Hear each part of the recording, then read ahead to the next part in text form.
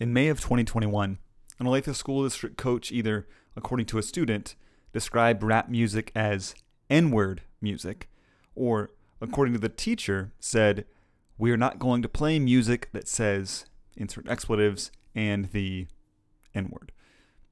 The then coach, Pete Flood, exceeds that he did, in fact, use the N-word. The student and his parents doubt the coach's memory regarding the exact sentence in which he used it. The incident occurred on May 6 of 2021. Coach Flood was fired on May 10. In this episode, AJ Hopes-Pflumm recounts something that happened in 2005 with the same former coach and teacher long before this last straw was pulled in May of 2021. Note that this episode does feature some strong language, not the N-word, to be clear.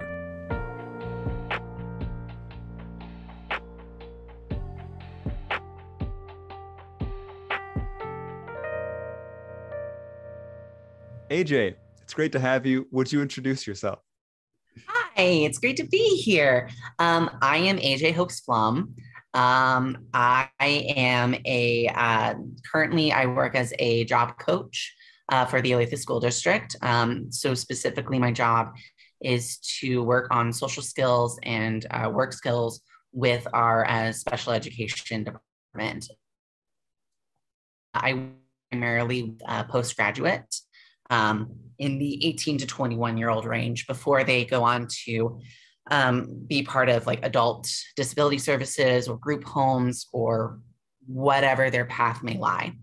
After I do that in the day, my other job is I work as a school director for City Motion, which is a dance studio in Kansas City, Missouri, and has been around since the 1980s.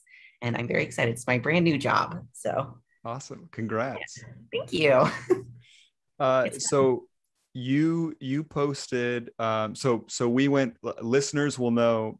I should just claim this. I've been really leaning into the fact that I think I went to a really interesting and great high school, and I keep having guests on the podcast from Olathe North. So AJ is another one of my classmates from Olathe North, and recently the football coach, well, actually, I guess he had become the baseball coach, was fired over making a racist comment using the N-word. And when we were kind of on Facebook and there were comments going about that, you told a story about an incident that you had with this person, Pete Flood. We're going to put his name in here. And I'd love to hear that story, if you wouldn't mind. Yeah. So this was around when his first or second year of teaching was happening, and he was originally hired as the football coach for Olathe North. And he was really at that time kind of seen as like this like big energetic presence for the school, because he was like going to really reshape the football team and like get us the championships, which he did. Yeah. I mean, he did. Like, to his credit, he's a good coach. Sure.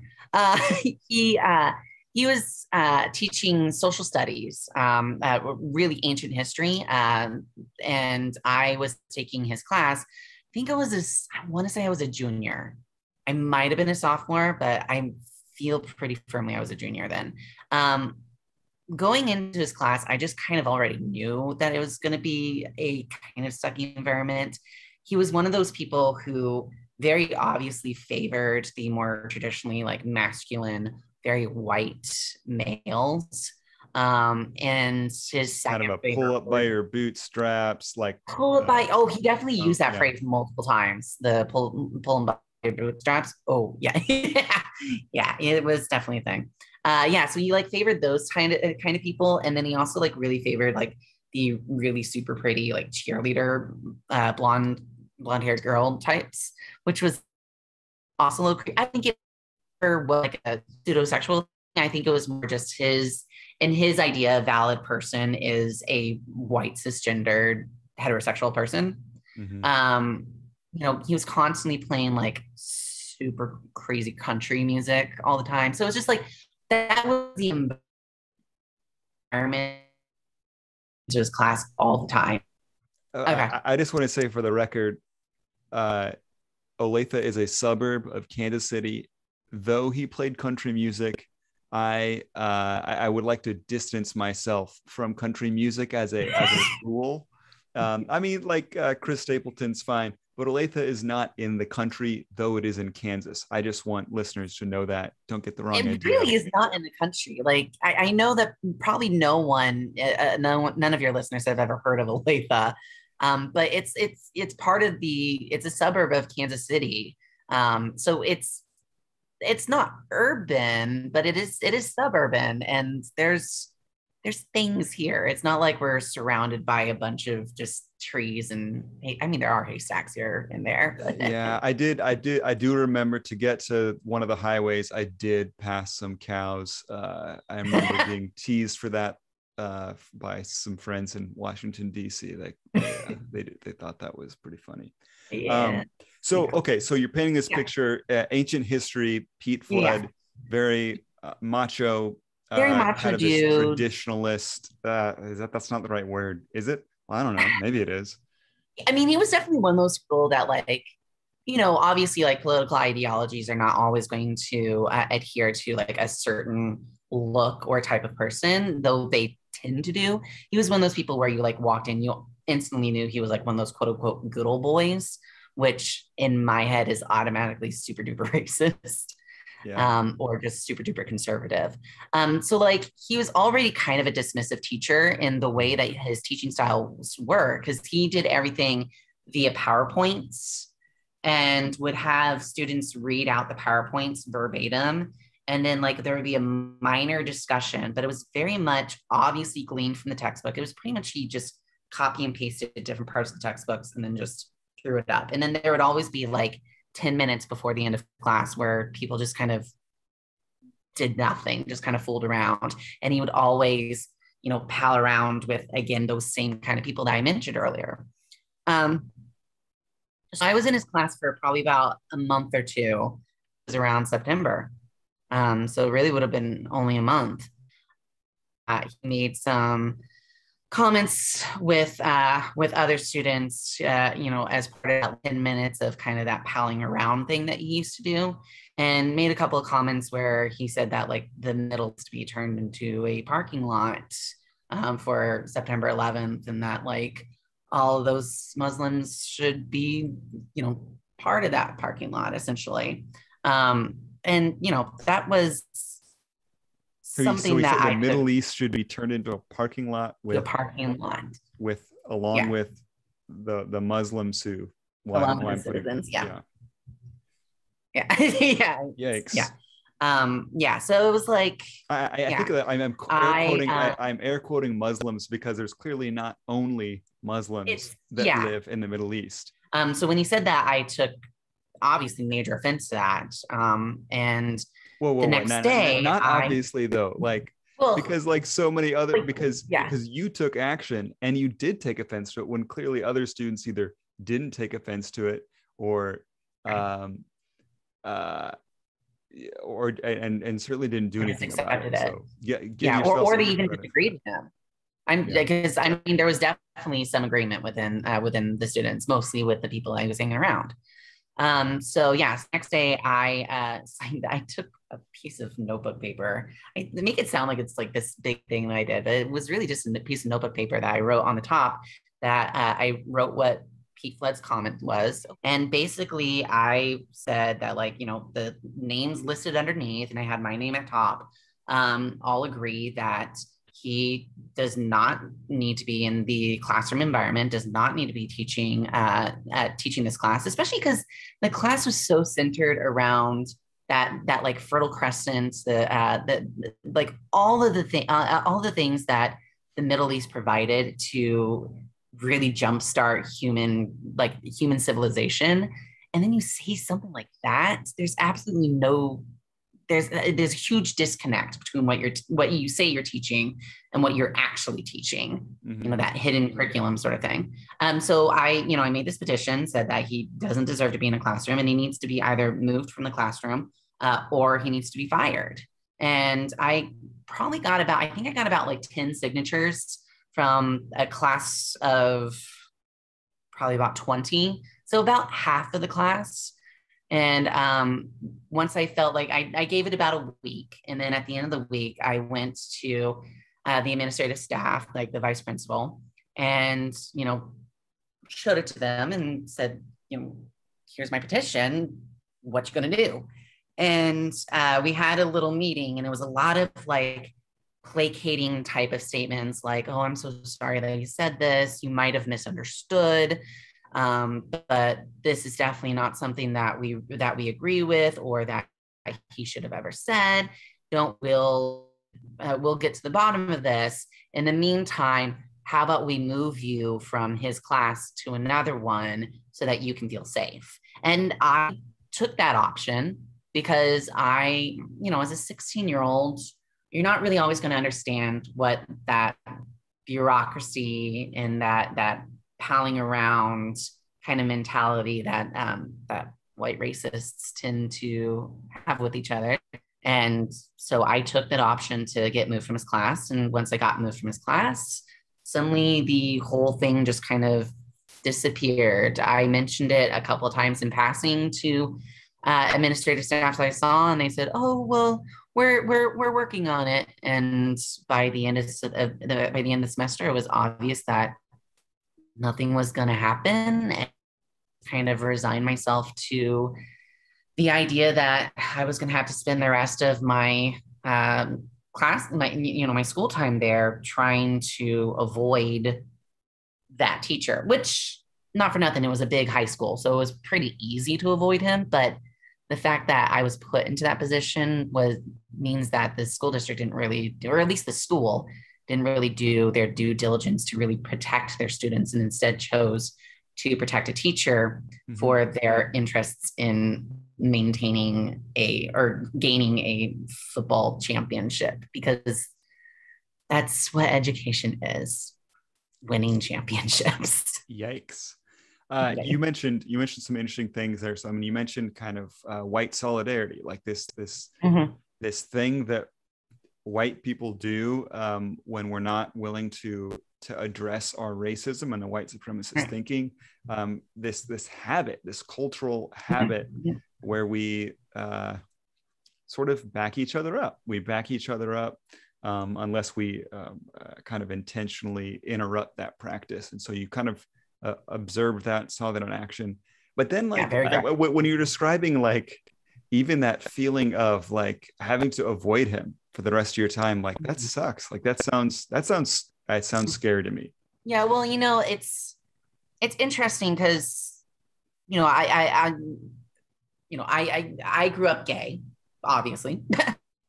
And around that time, that was when I was definitely coming to terms with my sexuality. I knew I was very gay. At the time I was, I was talking to the person who would eventually become my first boyfriend at the time. So I was very secure in knowing who I was in terms of my sexuality. And sometimes and this is like kind of where that intersectionality of marginalized people come into play. You mentioned the fear of and the stress of having to avoid someone. That, in a lot of ways, was my daily life in school, and it still kind of is my daily life. I've talked about this with some of my students and with many other people, and that, like, as a gay person, you're constantly coming out every single day. There's never just one. Like a lot of straight people tend to think of coming out as this like one big explosion of rainbow and glitter and like a really dramatic like meeting with the parents where everyone's crying and where like someone gets disowned. There's absolutely that. That's the big moment. I come out in many different little ways. Every single time I meet someone new, I have to gauge their potential response. So if someone asks if you're married, and I have to gauge this idea of like, do you think I'm being married? I'm married to a woman, because I'm not. I'm married to a man. We're both non-binary, so we're already, disrupting gender norms in the first place. Not only by us being in a gay relationship, but also by us being non-binary. And then I have to gauge, if I think you're okay with gay marriage, are you also going to be okay with that genderqueer representation? And if you're not, I have to decide if I omit one or both. There have definitely been times, even with some coworkers, where they say they talk about their partners and they go, oh yeah, they do this, and I keep it very vague. Avoid students who I knew were always going to have an issue and would confront me in the middle of the hallways just because they knew they could, because I would not really do anything, because I never wanted to fight. I don't like fighting. I'm more of a pacifist. I can throw hands if need be. I am scrappy though. Being in that environment today, being in schools today, do you think it's any better? It is absolutely better. Absolutely better. So the school I work at right now, and I'm going to be kind of really talking more from that like kind of gay perspective. But I will also say that in terms of like dealing with race issues, it is also way better. We have a diversity council for the school district. It started last year, which in my opinion, great. I love that we have this. It should have started like 20 years ago. It really should have. It should have been a thing when we were in school. It really should have. But the fact that it exists is something to be commended. But like, the school that I'm at right now, there's this big display that Gender Day of Awareness, and it has all these infographics on like all the different terms underneath that trans umbrella. The fact that like your gender expression and your sexuality are not the same, because that's a big misconception that people tend to have. I remember when I was in high school, some friends of mine tried to start a gay straight alliance, and they were very much vehemently denied because it was seen as unnecessary, which really meant we don't like to make this political statement of allowing gay people to live. Meanwhile, they had, tons of Christian prayer groups at the school. Hey, don't talk about that. I don't want to have to. Okay, so I'm like cringing big time because that was sad. That was me. I'm a very different person now. I like, it's fine. Well, I don't think it was fine. Well, oh yeah, it was absolutely definitely a way to like enforce that like straight white Christian nationalism sort of thing, especially then. But I understood where people were coming from it. Yeah. I did definitely like try to avoid those friends. You never knew. You never knew if someone wanted to pray with you because that was their expression of love, or if someone wanted to pray with you because they thought they could save you. Right. Yeah. Yikes. Yeah. There's a new documentary about that. Yeah. Sorry to drudge up bad memories. But back to the point of like whether or not it's good in the school district, I think it's much better. I see students and walking in the schools. There was a boy who was wearing a skirt on the first day back to school, and it was, to my knowledge, it was never brought up.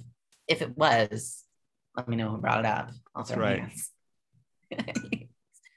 But I mean, yeah, it's better. I think it's better in the in allowing people to express themselves, and I think it's also better in that that the school district takes racial issues a lot more seriously. I do still quite a few old holdouts in both teachers and the paraprofessionals.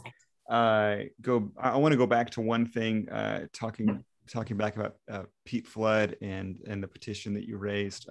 To me, there's kind of a story there about student voice And what would, let's go back to that moment, right, and envision, like, if things went the way that you think they should have gone, what would have happened? Like, let's envision a better world. Like, right. what should be the teacher, the administration response to a student petition, student complaint, student voice like that? I think for me, in order for that better world to have happened, we would have already had the structures set in place to allow that student voice. And I think, I talked to you earlier about how I felt that like there was a lot of transitioning happening in terms of education during our time, both in good ways and also in bad ways. And that like nowadays we think of education as being more about capitalism, but there's also a lot of opportunities nowadays for students to really achieve their voices. I mentioned with the Diversity Council for the school district that they have now, they have monthly board meetings, and those meetings are completely allowed for students to come in and for them to raise their voices. There are also board members on those meetings who are students. That's one of the great things about the Diversity Council, and one of the great things that Eric and the other guy's name is Marquise. One of the great things that they both have really done in the span of just a year is really allow a lot of opportunities for Black students and teachers and custodial staff and et cetera. Latin American students and teachers, et cetera, et cetera. Also disabled staff, LGBTQ staff. They have big opportunities for student voices within there, as long as the school district reminds people and reminds the students that they have that option. So for me, going back into that time, that structure would have already been in place. And I would have known that I would have had the opportunity to that month go up to the Diversity Council and say, hey, did you hear the thing this really super fucked up thing that Pete Flood said? What are we going to do about it? And I think that would have already would have created that foundation to be able, I don't think I would have even had to have raised a petition if that structure was already in place. I think my voice would have already been heard. And I think it would have just been a matter of constantly making sure that it's heard. What safety, what protections need to be in place for students like you who choose to go to Diversity Council or to raise a petition like that, to protect them from reprisal or as much as I kind of complained a little bit, or at least rather criticized the move of the school to move me outside of Pete Flood's class, it was also the correct move. It just shouldn't have been the only move. So I think that is one way that you can avoid that kind of reprisal sort of idea, is that like, if there is an issue between this student and this teacher, you want to try to figure it out between the two of them as best as possible without having to, completely uproot the classroom.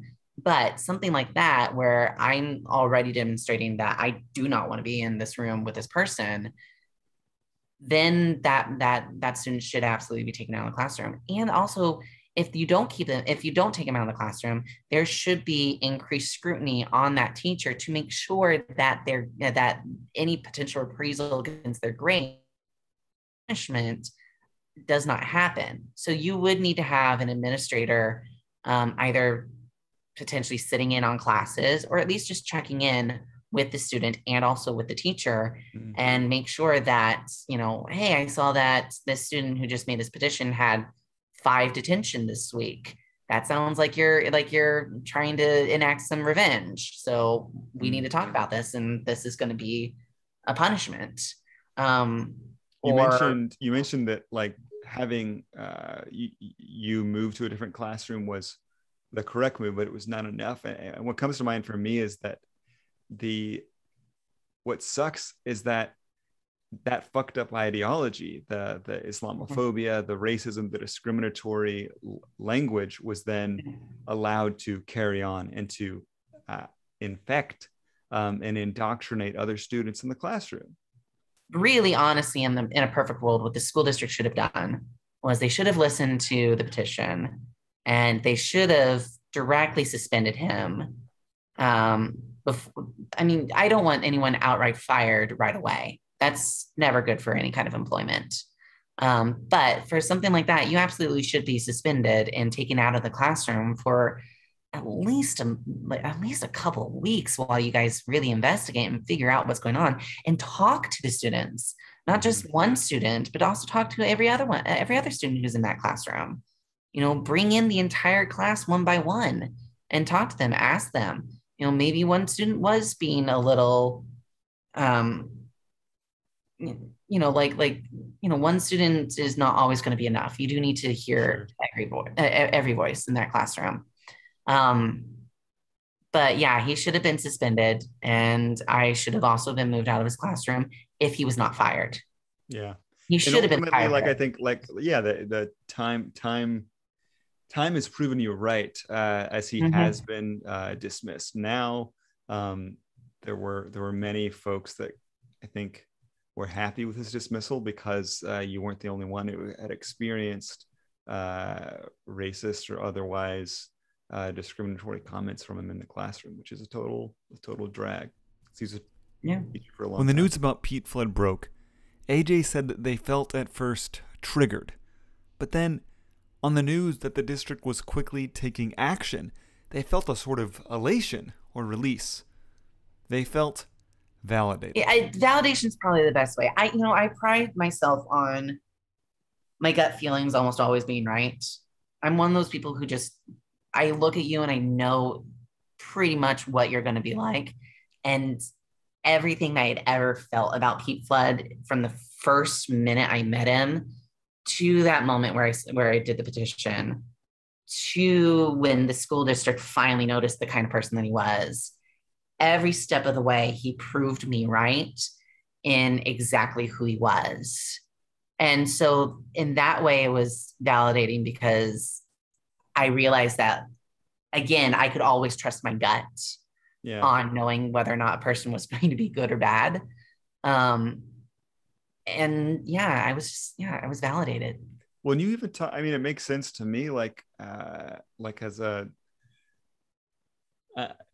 something that I feel like I always have to gain from knowing that I realize now from as a cisgendered straight white male, like I have all the privilege and no reason, no survival reason to intuit about people in the way that you've had to, or that people of color have to.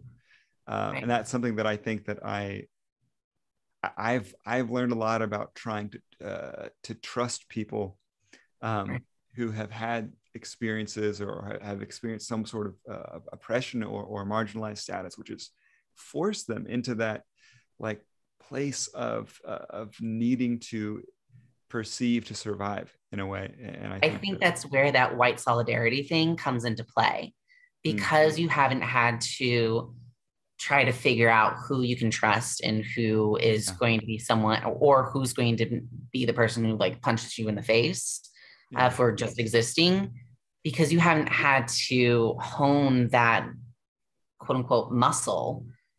You automatically assume, because you are a good person, you automatically assume that the people around you are also equally as good, because we try to insert ourselves into other people as best as we can. Projection. And I mean, like, I personally think that most people are good. I think most people are also pretty blind and kind of easily led astray. But I think for the most part, people want to be good and do good.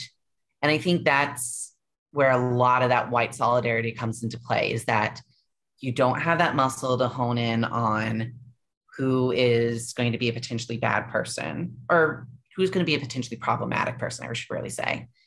And when someone says, hey, this person is super problematic and you need to do something about it, your because you never got that gut feeling of bad from someone, you are somewhat incapable of thinking, of thinking like maybe this person is correct, because to your worldview, you have one person calling this person an asshole, and to your knowledge, everyone else around you is saying, oh no, this is a good person.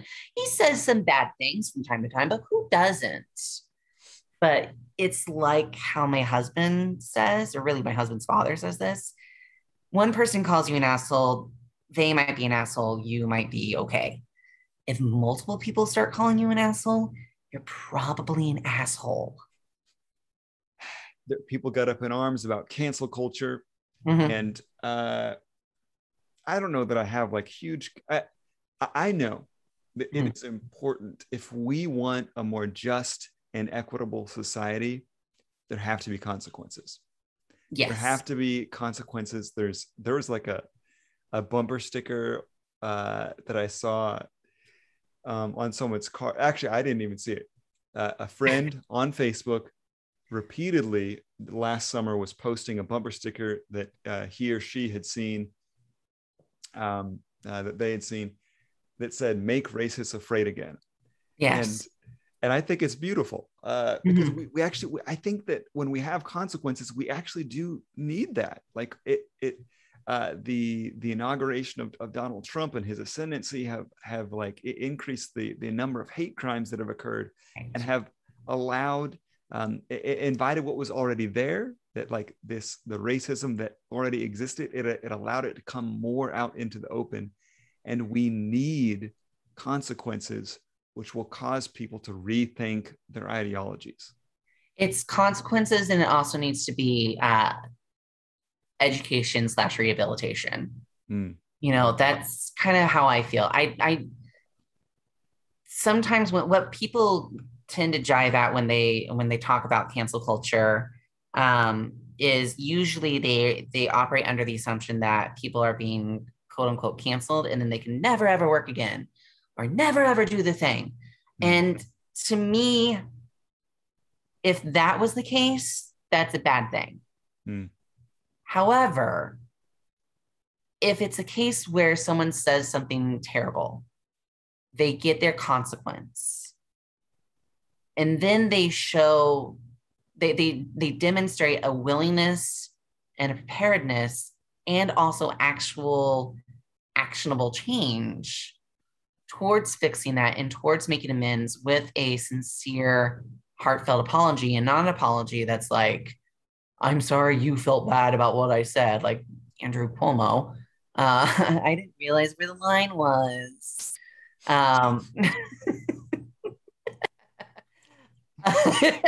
Yeah, you know, when I greet someone, I touch them on the stomach, you know, like, excuse me, if you greet me by touching me on the stomach, like, we're not okay like that.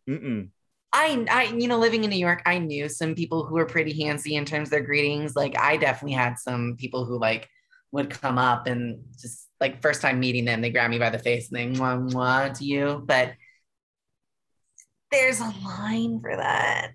Andrew Cuomo, you knew where the like line with your family, that's great. Like that, I get yes, that. with your family culture, that's the thing. That's great. Yeah, this was those moments were always within like family or very close friends type situations. It was never like a stranger who did that. Yes. But yeah, like with actionable change and a sincere apology, and demonstrated effort towards changing both your thinking and your environment, that culture is perfect. That's what we want. Yeah, we want and need all of us to be willing to admit our mistakes and to grow and change. And there's some people who, when we hear it. There's some people who are of the idea that a bad person is always going to be bad. But like I said before, I think most people are innately good, or at least they want to be good. They want to try whatever good means to them. And I think people should be given the chance to try again. If Pete Flood really truly apologized for his statements and tried to make amends towards the communities that he marginalized and, you know, act aggressively towards with those statements, and dedicated a good dedicated his life towards making those amends, I'll be friendly with him again. I'll say hi to him in a bar.